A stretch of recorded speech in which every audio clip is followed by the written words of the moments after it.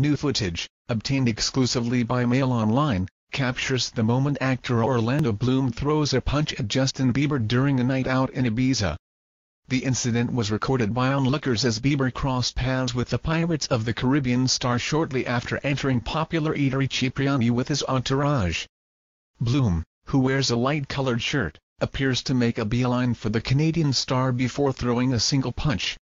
Bieber's security team promptly pulled the two apart before the incident spilled over into the street, with the singer reportedly calling the British actor ABCH.